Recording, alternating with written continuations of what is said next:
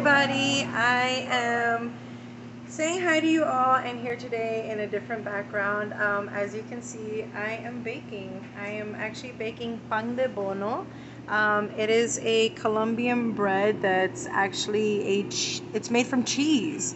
I made it from Mexican crumble cheese, and it's absolutely delicious. It's crispy on the outside, golden brown, and then on the inside it's just delicious. It looks like bread, but it spreads out kind of like cheese, and it's really tasty.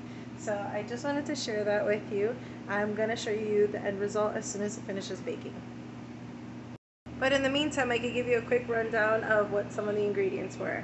So basically, it is 12 ounces of a rounded Mexican crumbling cheese. I like to use the fresh one. Then I add in a half a cup of tapioca starch, and then I add in it's 2 tablespoons of 2 tablespoons of corn flour. And if the cheese is not overly salty, I add 1 teaspoon of salt, and also 1 teaspoon of sugar, and 1 egg. So that's what it takes to make pan de bono, and it is absolutely delicious. And if anybody's curious, I did get the recipe off of YouTube.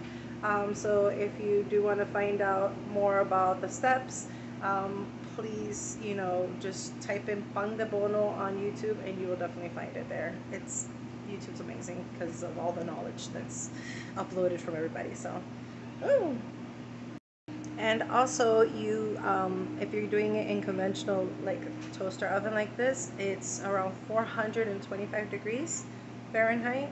And if you're doing it in like an air fryer, which I'm also doubling up in my air fryer, you do that for like about 175 degrees. But if it doesn't go that low, I think 180 would be fine. Just keep a close eye on it.